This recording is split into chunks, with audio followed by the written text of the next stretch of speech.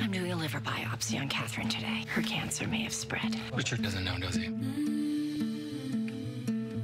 Tom Costello, 33, kidney transplant without general anesthesia. What are the benefits of an awake surgery?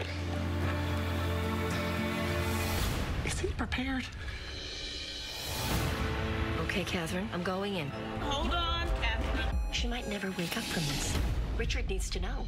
Next week on ABC, you're going to have a chance to see Grey's Anatomy Season 21, Episode 3, a story titled I Can See Clearly Now.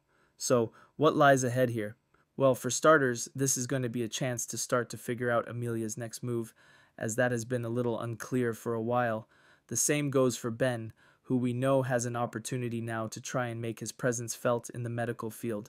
This is a story that is about changes to a certain extent, but there is also some tension from the first 2 episodes that will be carried over here, especially when it comes to Meredith Grey. Simone and Lucas work to balance their relationship while competing to assist on an awake kidney transplant. Teddy offers Amelia a new opportunity, and Ben's interview doesn't go as planned. Meredith's secret causes tension with Richard. Now, we don't think it is hard to understand why there would be tension between Meredith and Richard. After all, consider the incredibly long history that the two have. They've gone through so much, and Richard has been a mentor at times at the hospital. But with Catherine, things have been incredibly messy, and he has been put in a really difficult position between the two of them.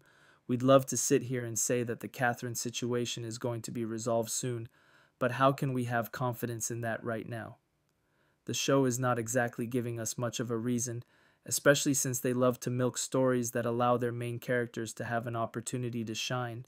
What do you think? Tell us in the comments and keep watching Film Buff Baby.